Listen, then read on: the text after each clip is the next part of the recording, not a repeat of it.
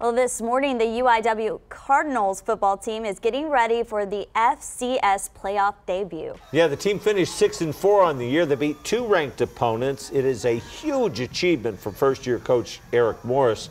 Tomorrow, the Cards will take on the Montana State Bobcats in Montana.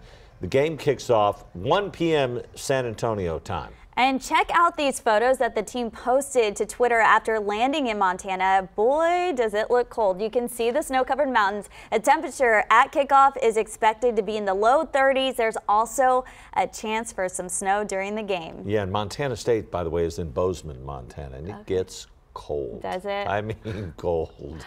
I hope they are wearing some extra layers.